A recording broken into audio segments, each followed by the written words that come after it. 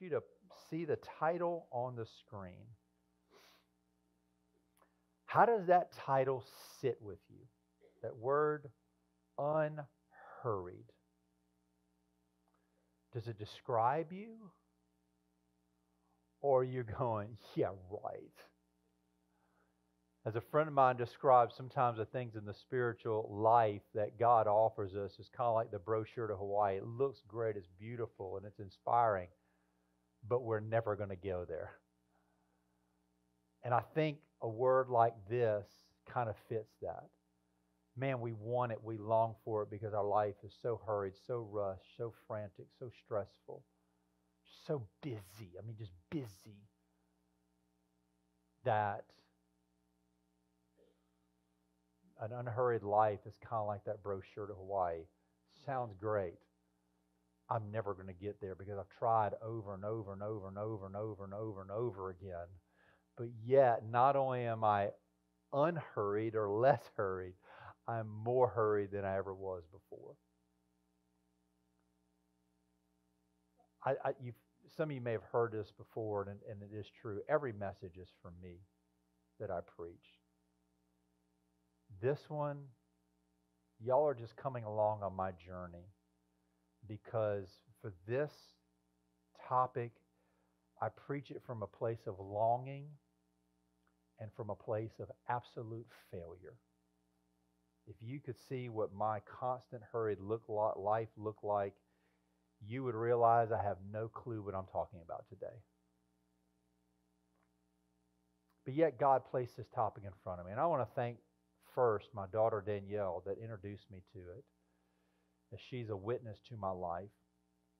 And she recommended a book by an amazing teacher named John Mark Comer.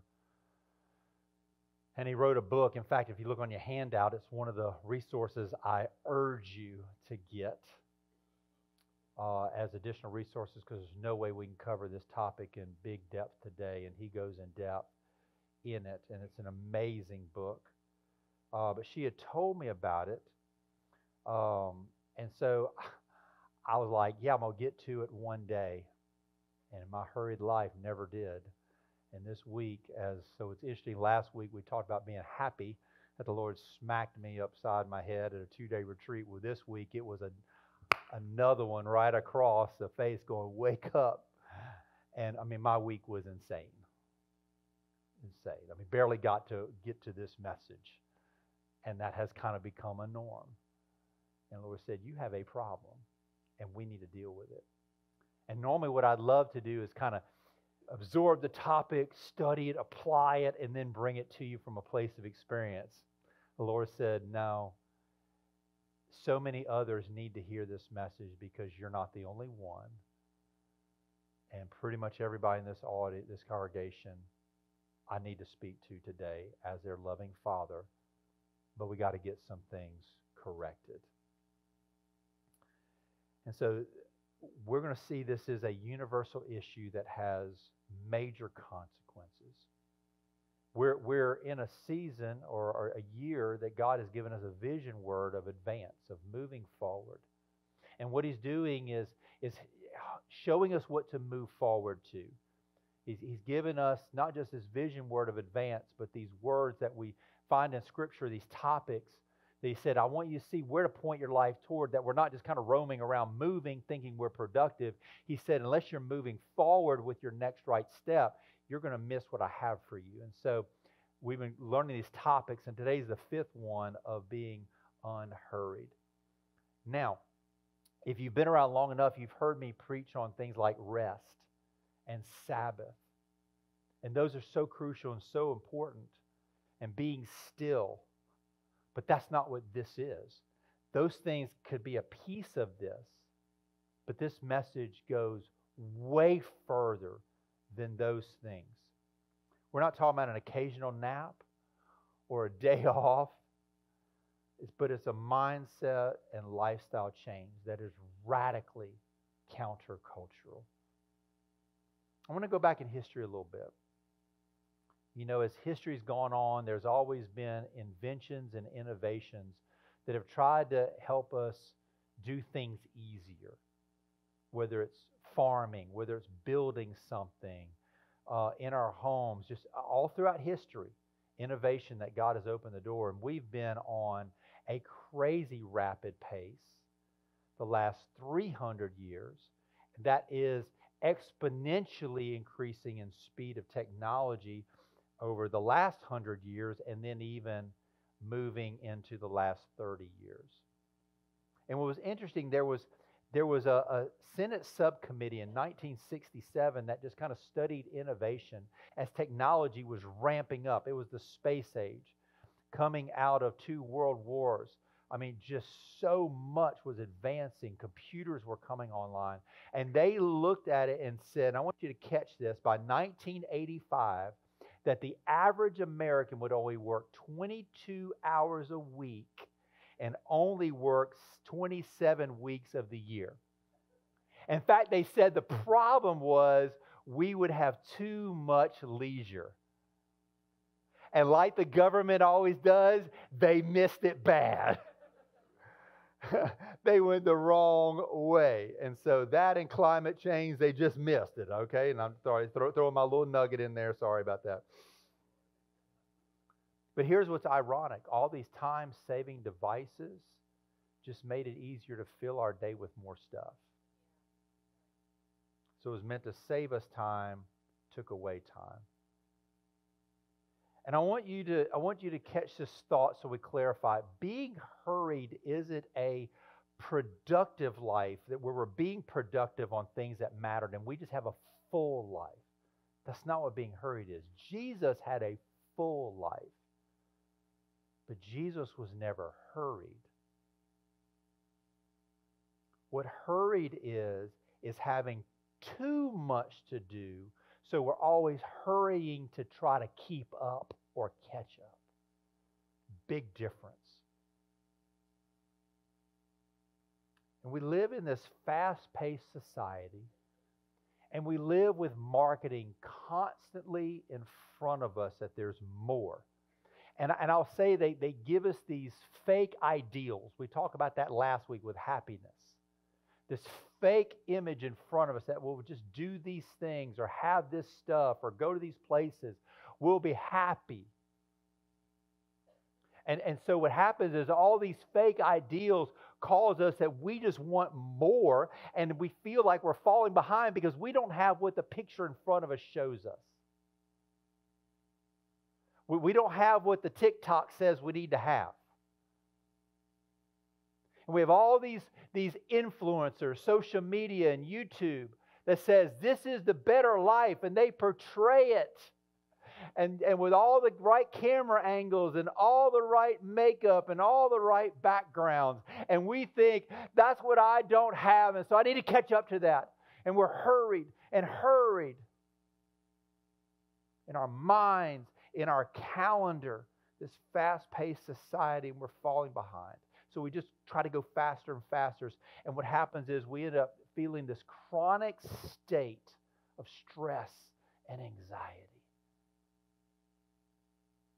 And what science has proven over and over decades is that we're in a state of what I'll call hurried panic. There's a stress hormone that releases in our body called cortisol. And what it does is, as it increases, what happens, multiple things happen. One is we do have high blood pressure and we feel anxious. Then it leads us to one or two behavior patterns, which is either overeating or undereating. Both are problematic. And then that leads to health issues in our body, but also psychological issues in our mind. Now, and look, I'm not always in line with psychologists on stuff that they come up with a name for everything, and some of it's like, really, come on, they just making excuses. They came up with one, and I'm gonna put it up a second, that when you see it, you're gonna laugh and you're gonna go, yeah, right. And I'm gonna get you just to hang with me because they may have it right on this one. Here's what it's called: hurry sickness. Now, y'all laugh. Maybe you're like, well, I'm sick, because you know it's true.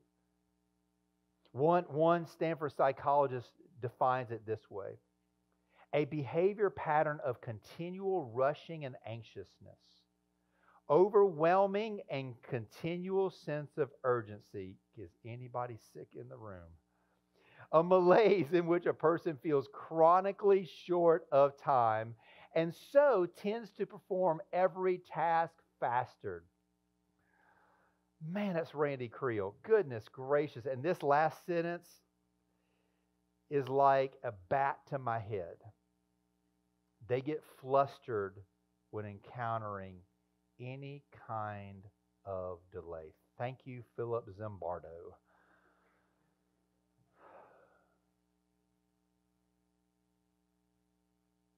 Man, when I look at my life, and I'm just being real with you guys, I live so frustrated because it's just not going right. And I'm constantly in a hurry. I'm constantly late. Now, I may arrive on time, but thank God there weren't cops between here and there. And it's bad. Like, this is bad. I heard one author describe it. It's like an endless marathon, but you don't get water or rest, but yet you're still hoping to catch up with everybody else. I'll go back to some of y'all have read the book that it's not the title, but that about Alice in Wonderland, and some of you've seen the movies, and the Red Queen is there. The Red Queen says something interesting, which I think is relevant for us today. She said, it takes all the running you can do to keep in the same place. If you want to get somewhere else, you must run at least twice as fast as that. Anybody feel that way? You haven't run faster and faster and faster just to get to the same place. This one's really interesting. This was a cardiologist that wrote this, and I'm going to tell you why it's really interesting in this moment. But he wrote this. He said that, talk about hurry sickness, and he's the one that came up with this term. He said it's a continuous struggle, an unremitting attempt to accomplish or achieve more and more things, or participate in more and more events in less and less time. What's interesting about this, he was a cardiologist, and he's the one that realized that type A personalities, the ones that are just, man, they're running. They're kind of also the leaders. But that type A, they're the ones that have the biggest anger issues and the biggest heart issues, heart problems. He's a cardiologist, and he wrote books. This statement he said in the 1950s. This wasn't last decade, this year. 1950s he wrote this. Now, I wasn't around then. I think we're a lot crazier than it was then. It's not getting better. And innovation isn't helping, it's hurting. And there's a big lie that we worry about, that if we don't rush, we'll accomplish less. But research has found there's no relationship, there's no correlation between hurry and productivity. Man, I hate that. I really thought I was being more productive. Just working faster and faster, harder and harder, just try to get the same things done. I'm just in a hurry. Gandhi said this: there's more to life than increasing its speed. Now, we can look at this physically, mentally, and go, Pastor, what are you talking about? You're talking about all these people. We're in church. Let's talk about Jesus and spiritual things. Great. I'm glad you said that. Because hurry doesn't just hurt us physically and emotionally. It hurts us spiritually. And I want you to remember what the Bible says. The Bible says we're spirit, soul, and body. We're holistic beings. You can even add on top of that relationships, and emotions fall in there. Like, just like God is Father, Son, Spirit, we are spirit, soul, or mind, and body. And everything fits together. You know how I know this? Have bad back pain and see how well your time with God goes. Get really sick. How's your marriage? How's your mind? Have financial trouble. What does it do to you? Is your time with God just full of joy? No. Where all these parts are interlinked, guess what? Hurry affects us spiritually. There was a researcher, godly researcher named Michael Zigarelli. And he actually did a worldwide study of 20,000 people, Christians, to study obstacles to spiritual growth.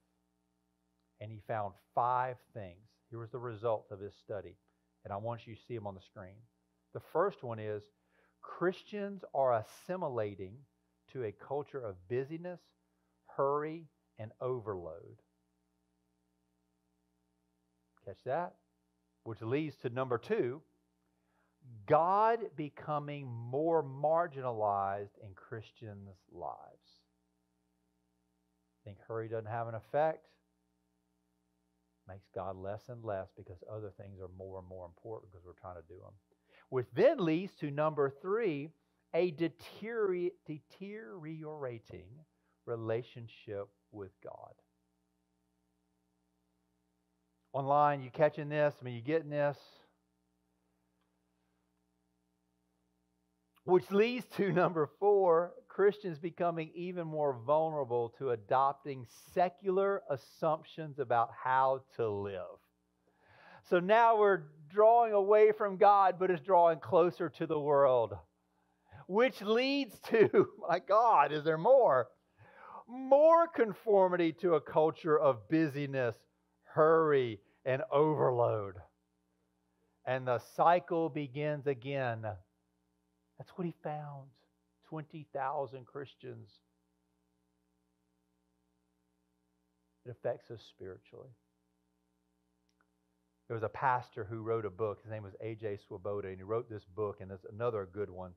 I didn't write it down, but you can look it up. It's called Subversive Sabbath. Whoa, what a title. Subversive Sabbath. And he says this in the book. I was in a meeting with our church's financial board. Sitting there, it dawned on me that if I were to cheat on my wife, I would lose my job. If I stole from the church, I would be run out of town. If I lied about the church's finances, I would be in huge trouble. If I worshiped another god, I'd be removed. There are 9 commandments that if I chose to break, I might lose my ministry over. But if I did not keep a Sabbath, I would probably get a raise. He's so productive. He gets so much done. He's such a hard worker. Man, he's always running. I worked somewhere, in fact, that they identified you as somebody productive and worthy of promotion and honor by how fast you walked. You were getting there. You were doing something. And I'll say there's somewhat truth to that. In fact, we learned we would walk around, have something in your hand, and get moving because it showed you were being productive and not lazy. And it was a church environment. Rush, rush, rush, rush. Rush, rush, rush. Fast, fast, fast. Speed, speed, speed. Some of y'all have heard of Corrie ten Boom. She was made famous by the movie The Hiding Place. World War II with the Holocaust, her and her family had taken hostage, and they were hiding in part of the underground for rescuing Jews.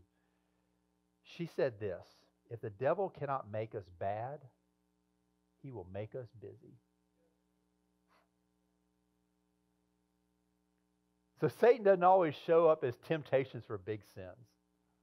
It doesn't always show up that way. It doesn't always show up as big attacks, but sometimes it shows up as a dopamine rush from an addiction to your phone. I'm going to share this statistic later. Do you know the average person touches their phone over 2,600 times a day? The younger generation, by the way, y'all and young adults, y'all touch it double than that. Double that. Over 5,000. But he shows this rush from addiction to your phone, or an extra hour at the office. One commitment on top of many commitments. Another meeting at light's frantic speed. Maybe that's how the devil shows up. The famous psychologist Carl Jung that came up with what's called the Myers-Briggs personality test, brilliant man, said this: busyness is not of the devil, busyness is the devil. This is from somebody that studied people. That was his job, studying people. You don't believe me? In the Bible uses certain people as pictures. One of the pictures of the enemy was the Pharaoh with the Israelites that Moses came to deliver.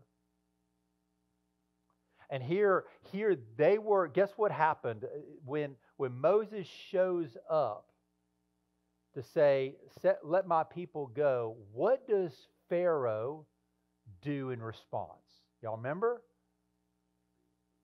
He increased the load. They had to do more work, double the productivity, and they had to go gather their own supplies. Previously, the supplies were being provided for them. What did they have to do? Hurry it up. They had to speed up. What does the devil do? Wants to speed things up. And look at what the Pharaoh said about this.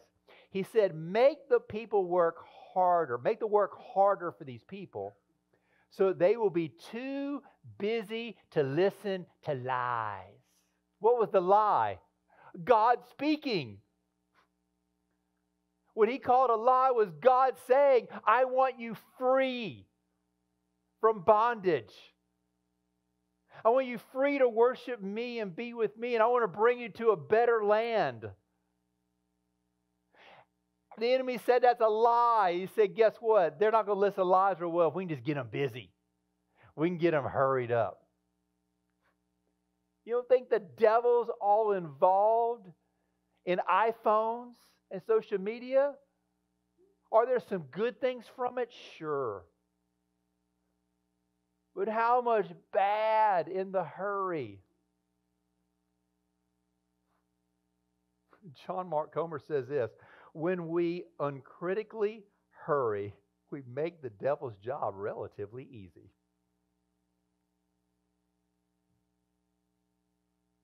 The great Dallas Willard, who was a professor of philosophy, but mighty man of God.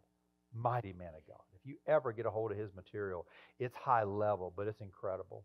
But he had a man that he was mentoring, another amazing man of God named John Ortberg. And John was at one of the biggest mega churches out of Chicago, crazy successful church that has influenced churches worldwide for years. And he was on staff there, and he was just talking to Dallas about just his life. And Dallas said this, and John asked this question, like, what do I need to change? What do I need to do? And Dallas's answer was this: hurry is the great enemy of spiritual life in our day. You must ruthlessly eliminate the hurry from your life. Wow. And John's Ortberg response was what some of ours may be like. Really? Really? Hurry? Is it really that big a deal? I mean, of all the big sins, is hurry really the problem? And we admit we got a busyness problem. Or yeah, we're kind of frantic. But sin, really, are we sure about this? Well, I'll say this. The result is the same. sin and hurry have the same result, and it's separation from God. Life is so full. What happens, and see if you can relate to this, that our time with God becomes one of two things. Either just another thing on our way too full list of items to do, on our crazy busy agenda, that God's just another one, so we just kind of hurry up and spend our time with God. Get a reading done, or pray efficiently. Maybe we just kind of do it in our car. We didn't have time at home. We were so busy. Or worse, our busyness is that we don't even have time for God. You don't think there's a separation from God issue with hurry? Absolutely there is. Going back to Michael Zigarelli's survey where he found the 5 problematic things for Christians, the study revealed that 60% of Christians admitted that busyness got in the way of developing their relationship with God. There's a saying you may have heard that love and intimacy are spelled Time.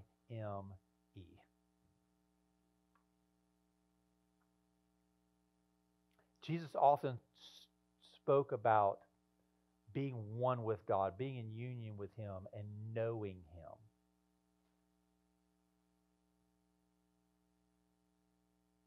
But hurry opposes that, doesn't it? Hurry opposes every relationship, by the way. Busyness infects and impairs every relationship, and certainly with God. Look at this in Psalm 46:10, and I want you to see this powerful verse. Look at it. Be still. But I got places to go. Be still. I got so much to do today. Be still. And know that I'm God. Knowing God and being unhurried all just go together right there. That word be still is this Hebrew word rapa, which literally means habitually refuse to be in effort and work. And it means the opposite of diligent, focused labor. The NASB, in fact, it translates it, cease striving and know that I'm God.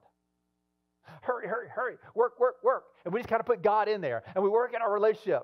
And He just says, sit down. And sit back in the seat, by the way. Relax and rest. Then you can know me, that I'm God. John Mark Comer says this. He says, union with God is the heart of the spiritual journey. Sin is missing the mark. What if the mark is union with God? Wow, what a question. Man. Does that just hit you in the gut, by the way? Then sin and being hurried have the same effect. They cut you off from the awareness of and connection to the Spirit of God. There's a Finnish proverb that says, God did not create hurry. Isaiah 40:31, you probably know it real well. It says, those who wait upon the Lord will what? Renew their strength. They'll gain new strength, right? Isn't that awesome? How do we get new strength? Wait on the Lord.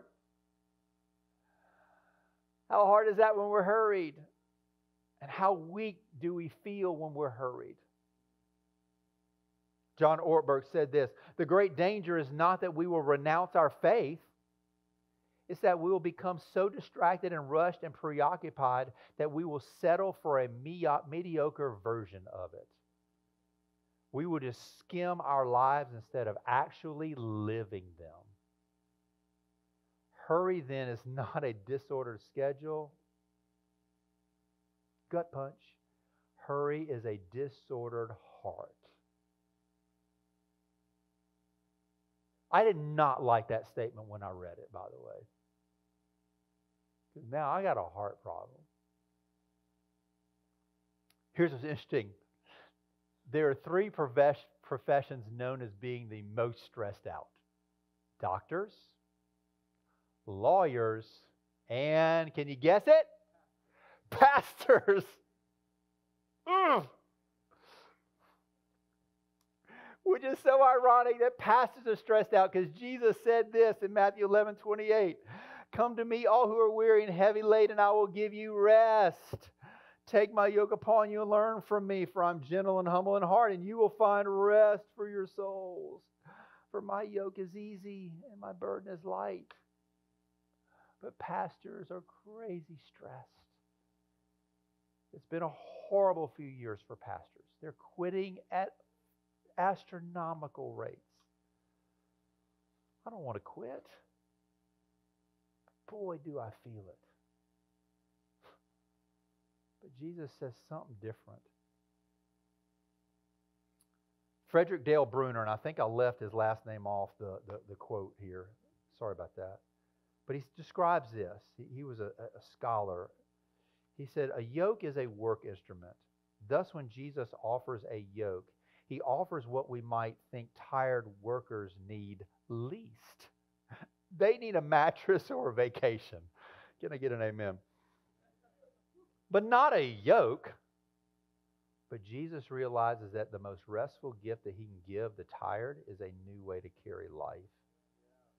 A fresh way to bear responsibilities. In fact, in Jesus' day, a yoke was not just used for animals for farming, but it was also described when a teacher brought his disciples in. It was his teaching about their life and what living was supposed to be. That was the yoke. So what Jesus is saying is, make your lifestyle and pace of life be like mine. How I think you think, and learn from me. But this amazing quote says this, and this is John Ortberg also. He says, if you want to follow someone, you can't go faster than the one who is leading. Following Jesus cannot be done at a sprint. Jesus was often busy, but he was never hurried. Being busy is an outer condition. Being hurried is a sickness of the soul. Jesus never went about the busyness of his ministry in a way that severed the life-giving connection between himself and his Father. He never did it in a way that interfered with his ability to give love when that's what was called for.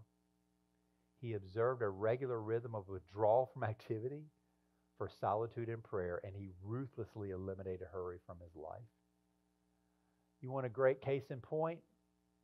Jesus was very close to a family. In fact, if you read it, and it was believed, and tradition holds, this is where he went to escape.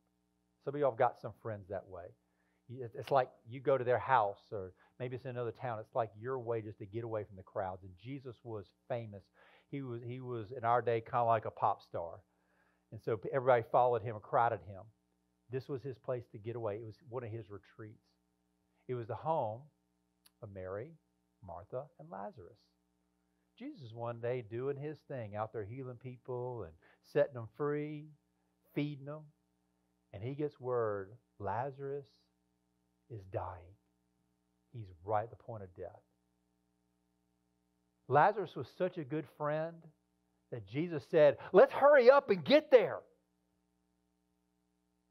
Come on, we need to, let's stop what I'm doing right now and let me rush over there because my good friend is sick and he needs me. Is that what Jesus did? No, he waited a couple days. And then when he shows up, Mary and Martha came to him separately with the same response. If you would have just been here, what were they saying? If you would have hurried up, Lazarus wouldn't have died, because Lazarus' sickness was so bad he died and they buried him before Jesus got there. Even that didn't hurry him. Some of us, man, there's something that happens and we got to get there now. And Jesus would go, wait, just hold up. Swole up?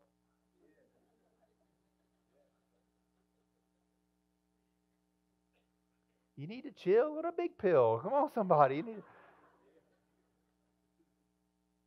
Don't get your underwear in a bunch.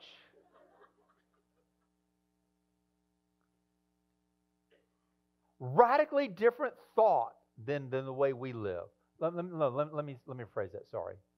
Radically different thought than the way I live.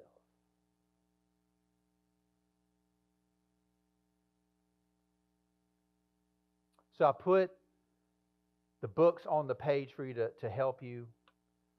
But let me give you 3 things on how to become unhurried. They are woefully simplistic in terms of how much time I have to talk about them. So I'm going to let you and God get them, but they are so simple, so hard. But the first one is just simplify. There's a trend nowadays called minimalism that often conservatives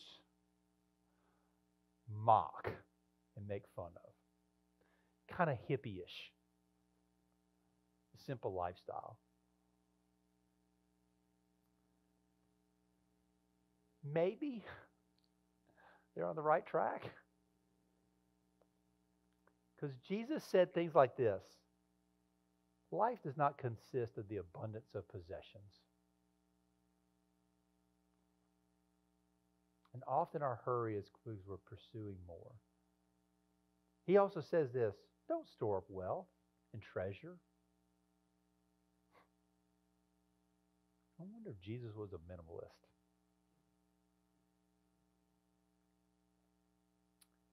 I'm going to say this, and here's was my revelation. Okay, I'll share it with you. Is hurry is a choice to do one or both of 2 things. But I want you to catch it. Hurry is a choice. Hurry is a choice. To do either one, a choice to have too much to do. Or 2, hurry is a choice to try to have too much.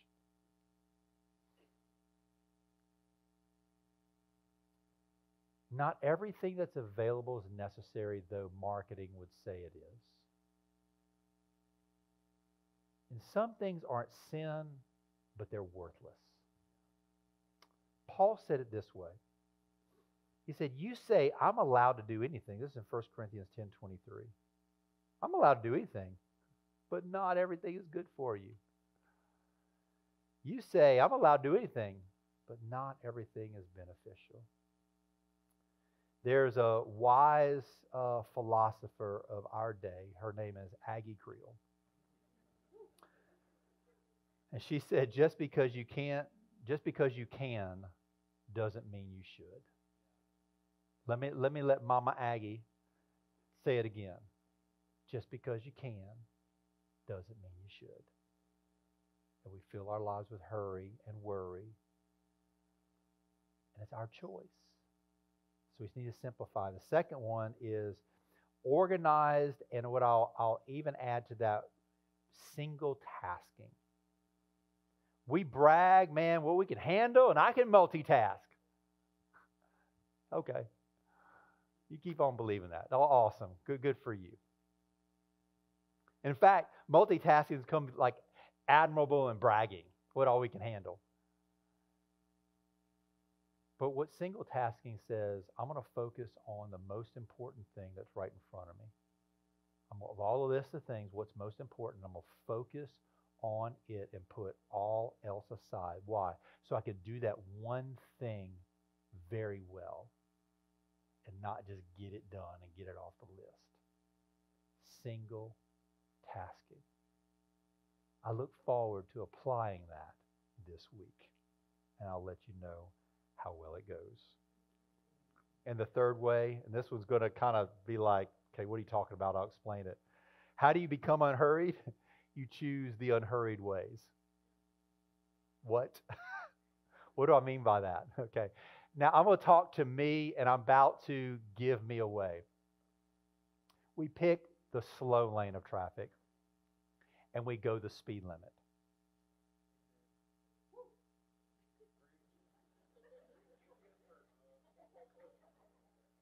This next one's going to hurt. I promise you it's going to hurt. At the grocery store, we pick the long line. Some of you, you just lost me. Your message stinks. That is heresy, right?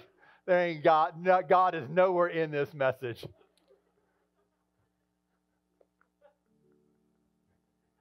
I read that one when in the solution. Look, it was solution multiple people that study this stuff. They're like, you intentionally do that. What are you saying? I'm choosing to be unhurried by choosing a longer way. Another one, wow, this one hits home, is to chew your food slowly. Ask Aggie and Danielle how I chew. 1, 2, 3, boom. 1, 2, 3, boom. Bite, bite, bite. Done. Everybody else is like taking 3 bites, and I'm done, and I've already drank 3 drinks. I used to drink soft drinks so fast that the waiters would be frustrated. They would bring me a pitcher of the drink because they were tired of refilling my drink so fast. Not a lie. And I was hopped up on caffeine. I would drink easily a 3-liter of soft drink at one sitting at a restaurant. And I would drive the waiters crazy. And they're like, here, please stop. And I literally had a drinking problem, and it wasn't alcohol. But it affected, to this day, I cannot have caffeine. I overloaded my brain with caffeine so much that I cannot handle it. It destroys my thinking instantly, and I become foggy-headed and cannot think because I drank so fast because I was in a hurry. I wonder what it did to my body eating food like that. Maybe I'll find out as I'm getting older and the things are catching up to me. This is going to take lots of discipline, which is going to be a preview of an upcoming message. Jesus said this to the disciples. They had gone out and healed. So before this verse, Jesus has sent them out 2 by 2 to go out in the communities and preach the gospel, heal the sick, deliver those who are bound by evil spirits. And they came back hyped up. Man, the demons listen to us. This is awesome. Can you imagine? They were going town to town, and I can imagine there was this excited busyness, right? Excited hurry, I guess is the best way to say it. They were doing good. And they come back, and Jesus is sitting there waiting for them. Jesus is sitting there waiting for them, and he says this, come away by yourselves to a secluded place and rest a while. They had hurried doing the Lord's work, and he says, come away to a secluded place and rest a while. And look behind it. For there were many people coming and going, and they did not have even time to eat. Remember I told you iPhone touches 2,600 times plus a day? How many we're touching our phones? Psalm 16:8 says, I've set the Lord continually before me. We touch our phone 2,600 times. I wonder how many times we're setting the Lord continually before us. Or are we setting the Lord continually before us? Or is it a phone? Is it a to-do list? Is it an appointment? Is it the next thing? The next scroll up?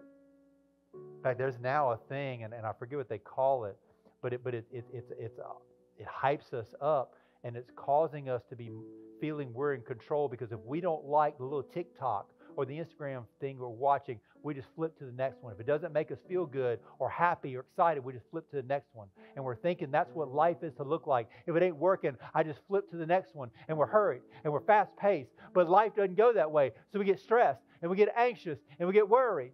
And we're so hurried. And ultimately, it's destroying us spiritually. And our relationship with God gets farther and farther and farther away. John Mark Comer ended chapter 2 of his book with this question. What is all this pace of life doing to our souls?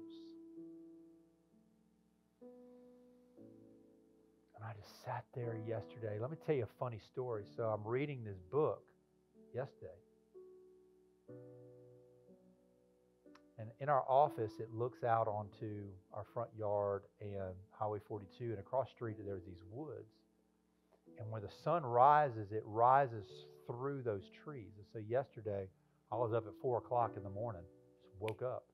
So I said, I'm going to start spending my time with God and have just a great, unhurried time with God. And I'm watching the orange of the sun the last few days. It's just before the sun even gets there, the glow of the sun moving through the trees. And it was cool outside. And I said, let me just go outside and get some fresh air while the sun's coming up. I'd already been reading for over 2 hours. And let me just go out there. And so I go and we have these chairs out front in our front yard. If you ever drive by, you'll see 2 brown chairs. And I just go out there and I go to get my blanket. And you know what went to go with me? My phone. I'm going outside to enjoy the sunrise and the cool weather and be with God. And what do I look for? And I grabbed it and I went, no. And I did something I don't think I've done. I can't remember the last time I did. I left my phone. Look, y'all, I go to the bathroom and be real transparent in my underwear, and my phone goes with me. Your pastor has a problem. And I'm glad you're laughing, but I don't think my family thinks it's very funny, and I don't think God does either. How about you? Would you say that hurry is the greatest threat to your spiritual life? And maybe not. Maybe it's something else, and I'll just remind you this Saturday is free indeed. We want to help with all of it. But I want to encourage you, just bow your head and close your eyes for a second. We're going to come into a time of communion in just a moment. But before we get there, I want you just to think about your life and what you heard today. Does this message ring true?